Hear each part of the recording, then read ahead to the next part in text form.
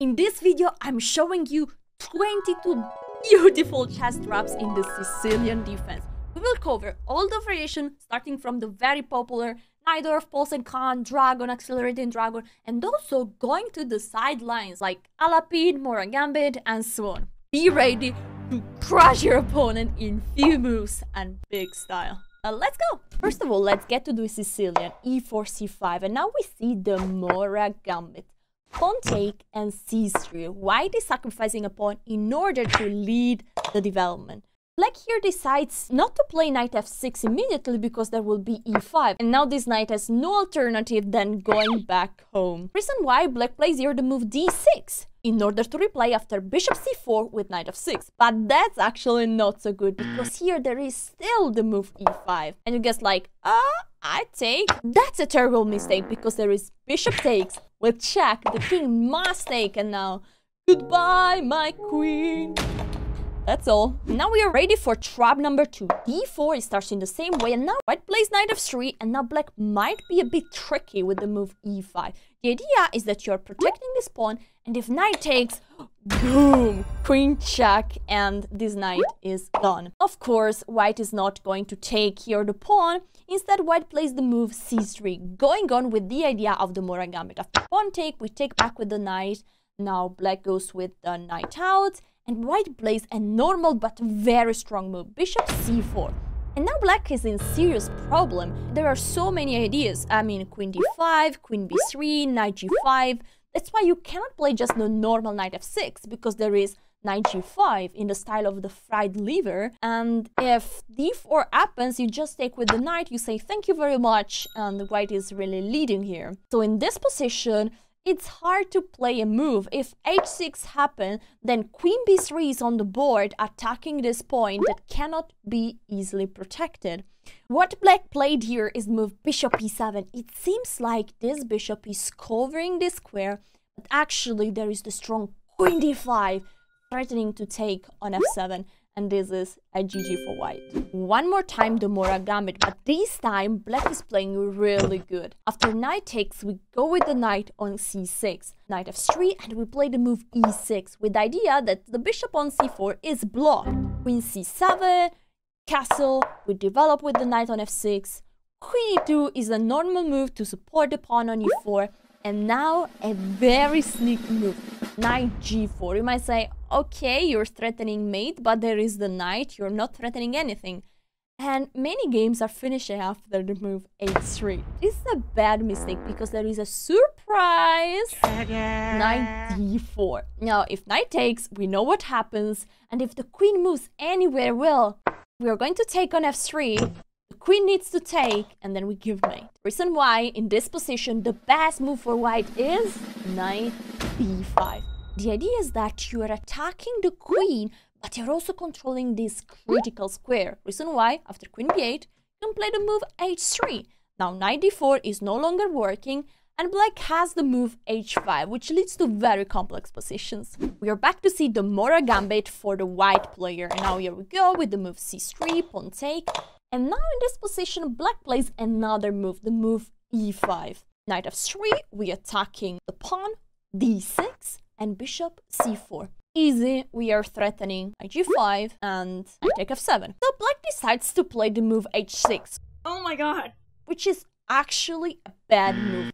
Look, all the pieces are in the starting square, and this is a bad signal. White has a strong move here, and is bishop take f7. After king take, the other piece is getting sacrificed, but attention, you can't take because the queen is hanging, so the king needs to move somewhere. After king e8, there is queen check, king e7, and mate on f7. 10 moves checkmate. Now we go with the sideline, the Alapin. The idea is to push on d4 and take control over the center. One of the main resources for black is to attack immediately the center with the move d5. Pawn take, queen take, knight f3, normal development, and bishop g4, pinning this knight on f3. Now white plays the normal bishop 2 with the idea that if bishop takes, you want to take back with the bishop. And now, you know, black will play all the development moves like knight f6, e6, bishop e7, knight c6. But you cannot do just whatever move, because black here played the move e6 with a terrible mistake. Because after queen e5, this is a check and this bishop is lost. And you might ask, wait, but wasn't it already possible? No, because after queen a4, there is bishop back on d7. So the move e6 is cutting the way back for the bishop to cover the check. So be careful to the move order. This is not a pure Alapin, but still there is the move c3. After knight f3, d6, c3, with the same idea of the Alapin to push on d4. Knight to c6, d4, and bishop g4 is played. This allows white to expand on the center with the move d5. Here black should go on b8, but you might say, knight e5 looks so good, but it's so bad. Because, surprise, knight take e5, sacrificing the queen. But the bad news is that there is bishop b5. This looks like a checkmate. Well, it's not a checkmate because there is queen d2, but basically black needs to give back the queen. And after bishop takes, the king moves, and now white can win in so many ways. I think the easiest is just to take here, king takes, you take the bishop, and you will take at the next move also the rook. This game will not be at all an Alapin. It goes with knight f3, d6, bishop c4, knight c6, d3, knight f6, and c3. So I put this in the Alapin category, but it's not at all an Alapin, just because the idea is similar to play the move d4. Black played the standard move bishop g4 with the idea that after d4 and take, pawn take, and now you take on f3, and you are forcing white to take with the pawn and create two weak pawns here, because if queen takes, well, then this pawn is for free.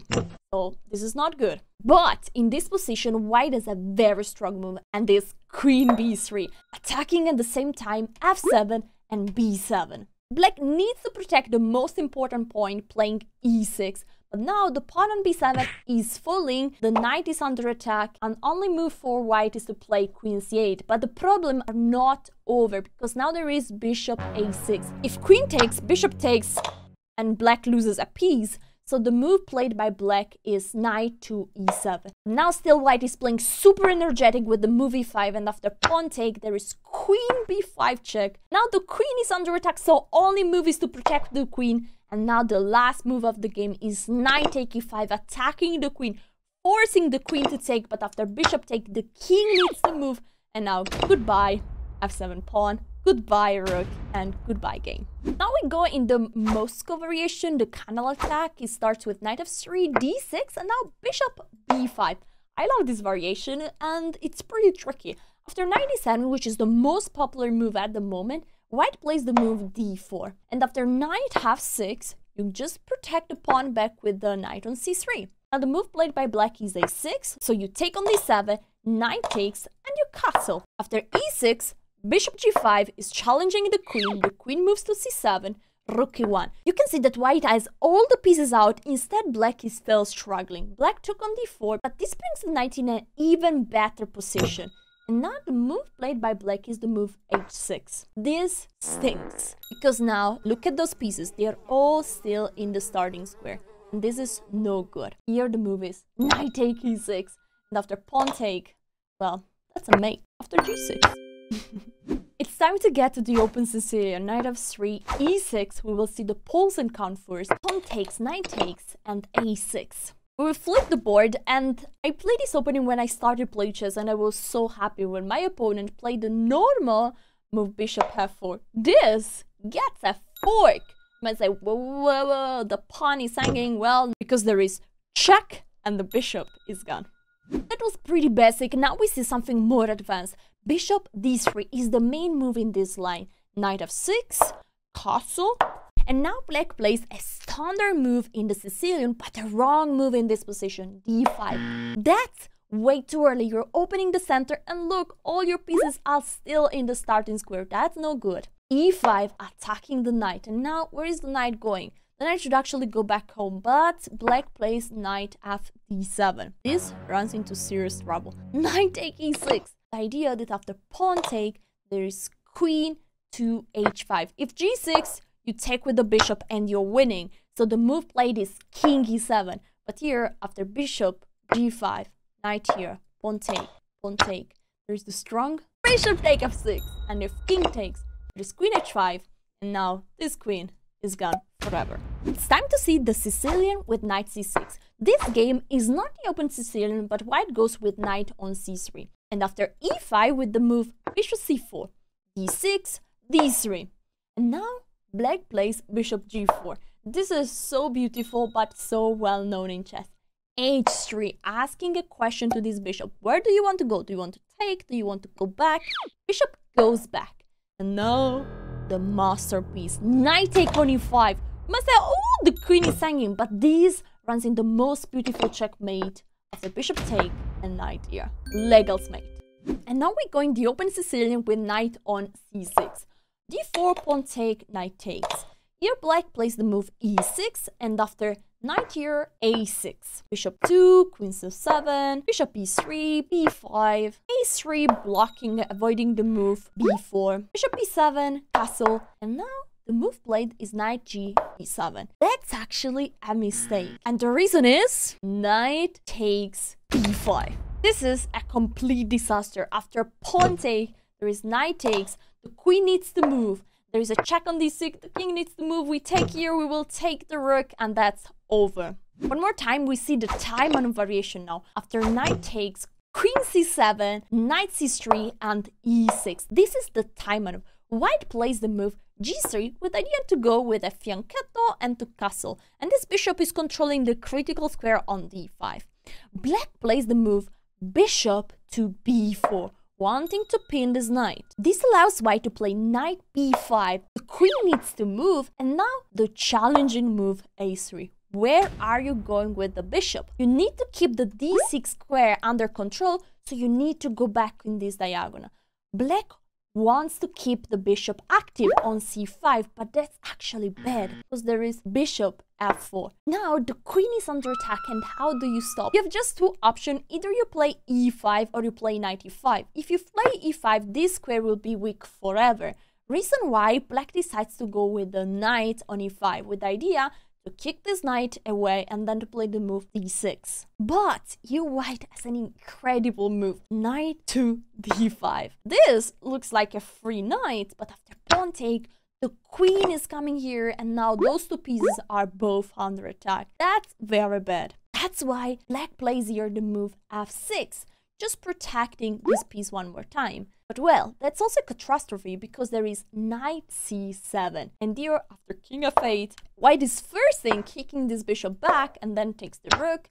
After queen take, just bishop g2, ready to castle, and white wins the game. Let's go to another Sicilian, Richter Rauzer.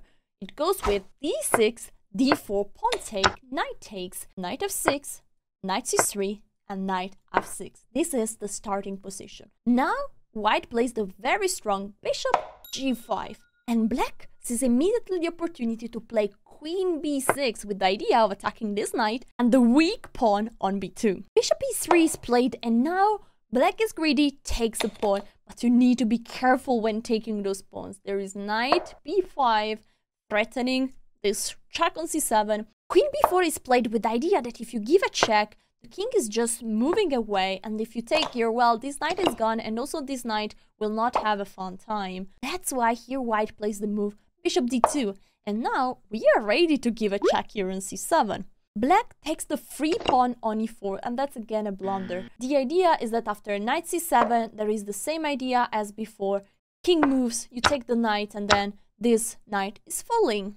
But white is here, a silent move, and also so strong. The move is a3. Just an additional information, black here is the famous grandmaster from Georgia, Jobava, a very strong super grandmaster. And here the queen doesn't have many squares. How do you keep this knight protected? There is no way. The only way to go is with knight takes c6, attacking this queen, but this loses for some tactical reason. After knight takes c3, there is knight c7 check, king moves, now we take the queen, knight takes, we take the rook, and after the knight tries to escape, there is not a long way, because bishop c3 is sealing the deal, the knight will fall, and white will be at least one exchange up. We're again in this Richter Rauzer, and now white is playing again the strong bishop g5, but black doesn't go with the queen on b6, but goes with the move e6.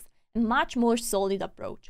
Queen e2, bishop e7, knight b3, solid, just going with the knight back, castle, and now opposite side castling, going for a very sharp position. Queen b6, and now white sees the opportunity to win a pawn. After bishop takes, this pawn is hanging, but there is a problem, because this pawn on f2 is also hanging, and here white gets too greedy, playing the move knight a4.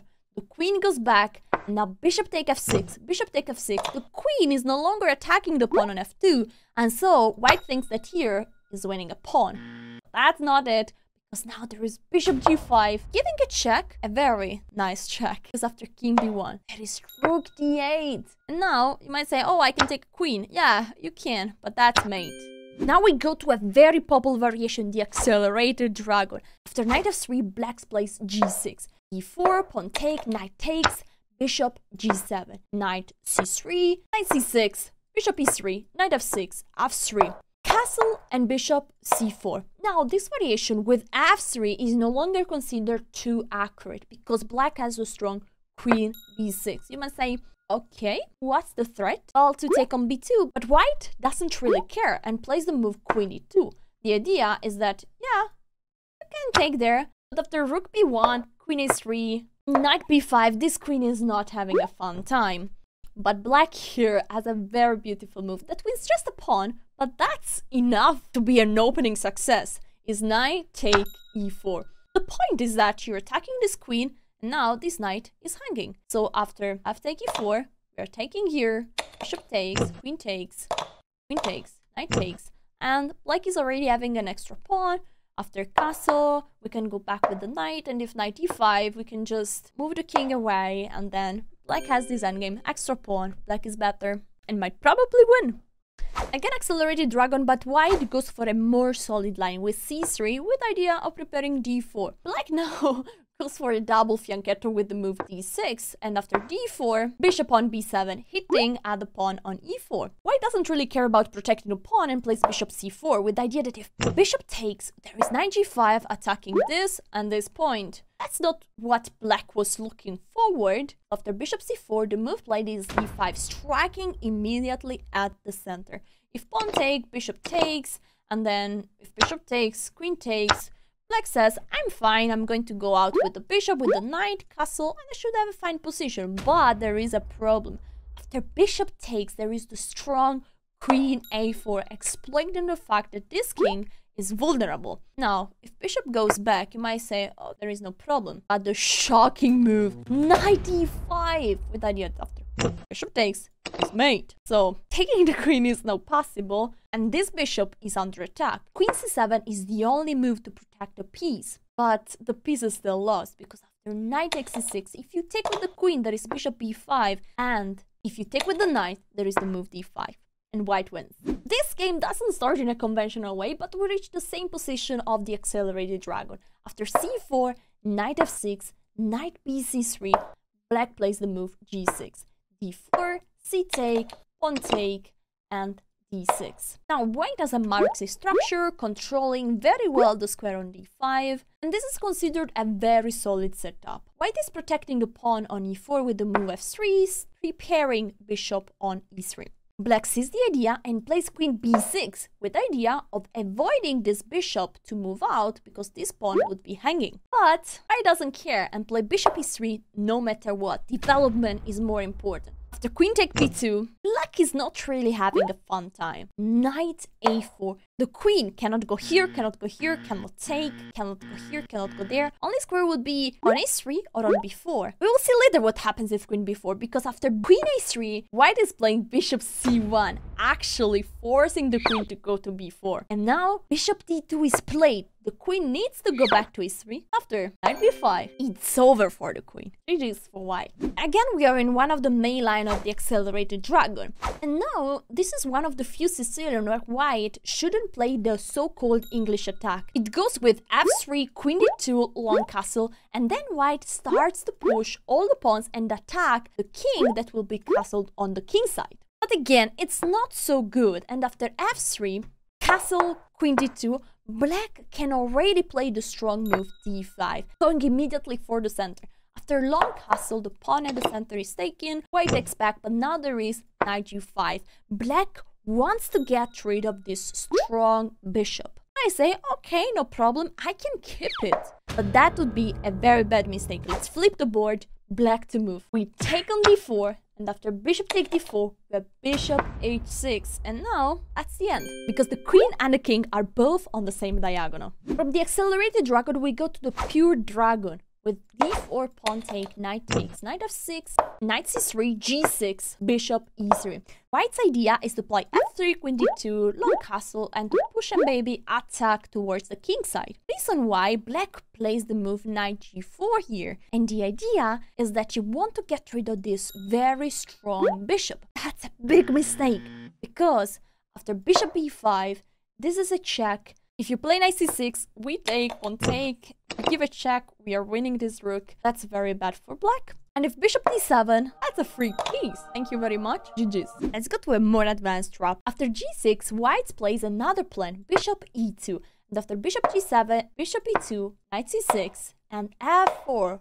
fighting for the center. Queen b6 is a typical move, hitting at this knight and the pawn on b2. Problem is that white has now a very beautiful move, e5. This move forces the knight to retreat somewhere. But if you dare to take this pawn that seems free, but it's not free, after d take e5, white has a strong move. And this knight takes c6. You say, what? Well, if you take here, that's mate, my friend. And if you take this knight, that's goodbye to your queen. Now white is going for a very direct approach, f4. And this is tricky because the most natural move, bishop g7, is a mistake. There is immediately e5, super strong. If you take this pawn, that's already lots of trouble. After pawn take, the knight needs to move and is going towards the center on d5. That's active, but it's problematic because bishop b5 forces black to move this king away. You cannot cover with bishop here because this knight is just falling, and after bishop takes, you take with the knight, and the queen is now protecting this knight as well. So after bishop b5, king f8 is the move played. Now castle is a normal and super strong move. The rook is hitting at this pawn. And the beauty is not yet over, because after knight takes c3, we don't take back, but we go for a checkmate. Knight e6, that's beautiful. If you take with the bishop, queen takes and it's mate. And if the king moves, well, that's mate in one more move. It's time for us to approach the most popular variation in the Sicilian defense, the Najdorf. d6, d4, pawn take, knight takes, knight f6. Now white plays a sideline, the move f3. The idea is that white would like to delay knight c3 in order to play c4 first. Black plays the move e5, and now white doesn't want to retreat that knight, so gives a check first, bishop d7, takes, knight takes, and knight f5. And this knight seems very active, attacking the pawn on d6. The problem is that there is the move d5 immediately, and after pawn take, knight b6. Now, there is really no way to protect this pawn. Or is there? c4 is the move that white plays, with the idea that after knight takes, there is queen check, and we are taking the knight. The problem is that there is queen d7, and after you take the knight, first of all, I could take yours, but there is even better. Rook c8. Oh my god, there is no way to protect this bishop, and black is completely winning. Let's go in the actual Najdorf. This game is between two grandmasters, knight c6, pawn take, knight takes, and a6. Now white plays bishop c4.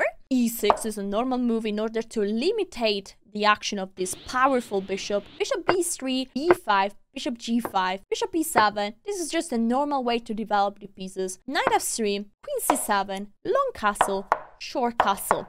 This short castle is a mistake, because you would have had played the move bishop e7. So you can imagine what happens after castle. Yes, e5. You might say, okay, this rook is under attack, this knight is under attack, but black can just play bishop b7. Black is attacking the queen, and then in the next move will take care of the knight. No, because white is taking here, and after bishop takes, white is taking even on e7, attacking this. I say, wait, but you are taking two pieces. I took a queen, now I'm going to take a rook. I mean, I'm crazy. No, white is not crazy, because there is knight take e7. And this basically ends the game. If you move the queen, the pawn is taking here, and now the pawn is protected by the knight. So queen take e7 is actually the only move. If you take here, there is bishop takes, you move the king, and that's mate.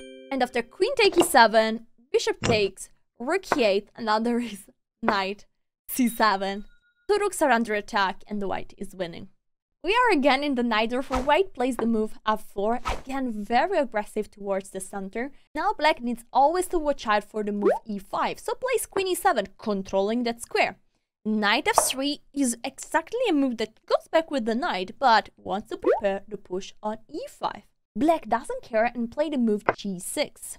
But now, white's idea can be played e5, white can extend the center, pawn take, this knight needs to move out and goes to d7. And after knight d5, white gets really lots of space. The queen goes back home. Look how many pieces are in the starting square. Bishop g5 is a very strong move, just blocking this bishop to go out because e7 would be hanging. The reason why it's not so easy to play here for black. Knight c6 would be a normal good move, but black tried to exchange as many pieces as possible with the move knight b6. Problem is that really you're lacking development, so sometimes there might be some incredible tactic, and here we are, knight f6, pawn take, queen takes, king takes, and we take here in f6, and goodbye rook, bye, take care. I can't believe that we have reached the end of this video. Please make sure to like and subscribe, it's really important. I hope you enjoyed these traps, and let me know in the comments. See you next time. Bye.